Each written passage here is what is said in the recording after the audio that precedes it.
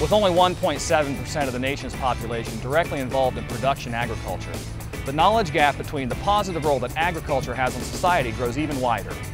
An Ohio State University event held on the campus of the College of Food, Agricultural, and Environmental Sciences is giving students the opportunity to learn about the many facets of Ohio's #1 industry and why it's so important in their lives. Good morning! Good morning!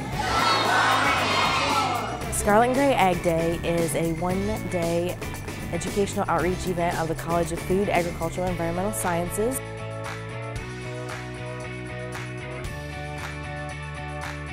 And this year, we have 642 kids.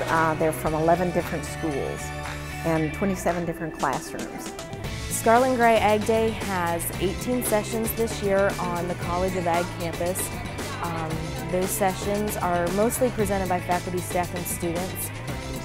Each of the sessions are 30 minutes long, and they are educational in the fact that we encourage the presenters to align them with the 4th and 5th grade educational standards as an incentive for the teachers to bring their students, and they are to be hands-on. I learned a lot, and there are a lot of people out there who are hungry and they need help, and maybe when I want to grow up I can do that.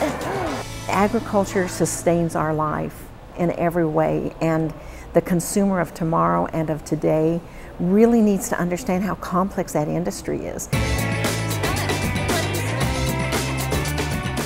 Not only do we want to instill some kind of education and inspiration in them about agriculture, but we actually, even though they are at a young age, we hope that we're sharing a little bit of ambition for them to want to go to college someday, and hopefully that's Ohio State University. Scarlet and Gray Ag Day inspires youth to take a more active role in agriculture, whether as advocates for current issues, educating others, or pursuing a career.